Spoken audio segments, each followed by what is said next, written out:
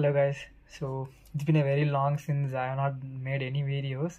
So I'm really sorry for that because like my work schedule is like that. So I'm not getting any time to make a video. So from now I decided to make a video on weekly basis. I hope my videos are like very useful for you. So keep supporting and share all my videos to your biomedical contacts. So if you have any doubts, so please let me know in the comment section so that I can reach you out. And keep supporting, and thank you so much guys.